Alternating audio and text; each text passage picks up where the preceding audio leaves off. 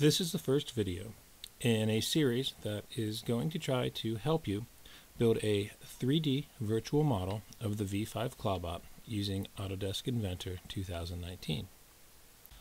Now the process we're going to follow will be very similar to how you built the Clawbot from the build instructions with the kit.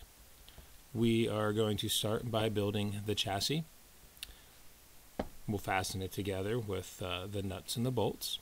We'll add motors, we'll add wheels, we'll complete the basic speed build with the brain and the battery, and then we'll continue past the speed build by adding the tower supports and the components of the 4-bar parallel arm, and finally we'll end the project by adding the claw kit onto the end of the robot.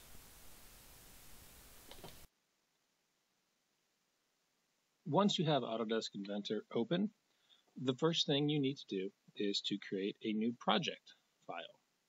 Projects are how Autodesk Inventor organizes the different things you are working on.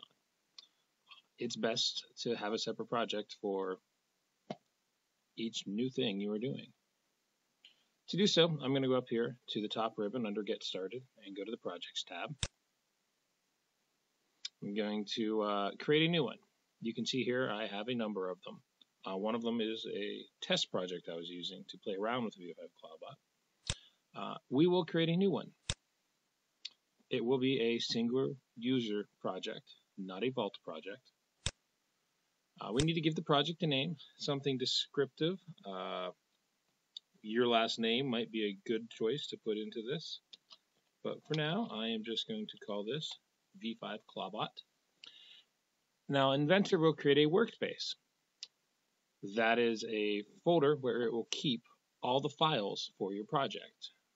This needs to be on your local computer. It just makes things easier than working on our network. By default, it will place it in the Documents folder, in an Inventor folder, and then in a folder with your project's name. I just need to click Finish.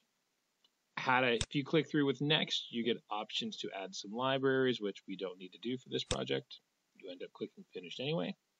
It will ask if it should create it. Please click OK. And now you see you have a new project, might be one of your only ones, called V5 Clawbot.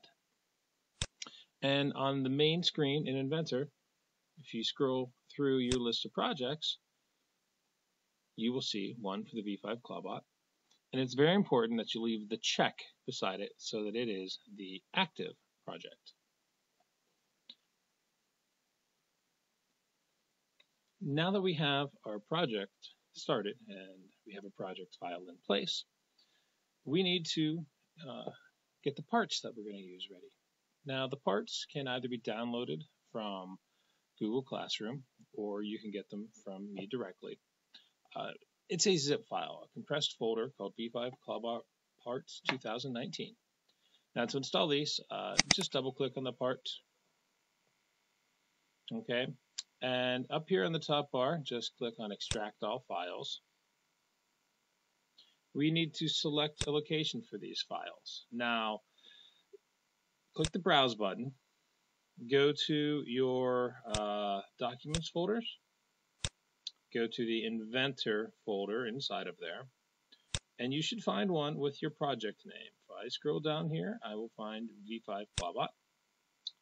That is the folder where I need to place these files. So now that I have it selected, I'll just click on OK. I'm going to go ahead and let it show me the extracted files so I can show you.